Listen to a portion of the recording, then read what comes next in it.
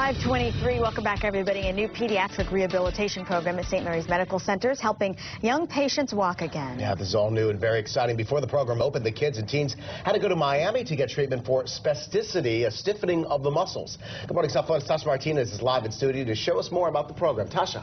Well, imagine battling cancer, beating it, and then afterward being unable to walk. That's what happened to a local 16-year-old. But now with the help of doctors at St. Mary's Medical Center, she's moving again. Here she goes walking. It's video that Courtney Wolf doesn't like watching. Diagnosed with leukemia in 2009, the medication she used to battle the cancer left her with a devastating side effect: spinal cord damage that led to spasticity, or stiffness in her legs. My legs would be so tight that they would just stay like straight out. Like I wouldn't even be able to walk. The condition also caused her legs to have night spasms. The teenager frustrated and confined to a wheelchair. When you have had spinal cord damage, that damage usually does not change or regenerate. Doctors say while oral medications can work to relieve the stiffness, they usually wear off.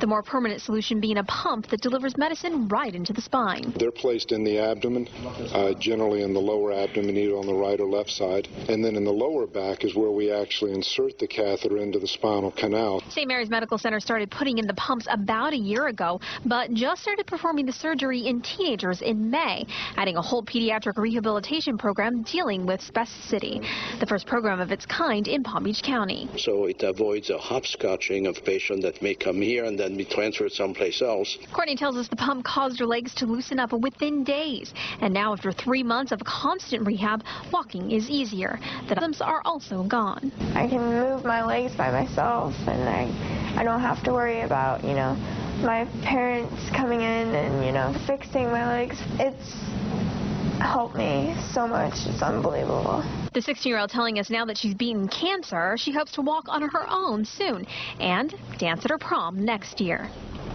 And right now, the Pediatric Spasticity and Rehab program is just for patients 13 and older, but St. Mary's tells us they plan on treating even younger patients in the near future. Juan Carlos? Well, it looks like her life is changing already for that program. Thank you so much.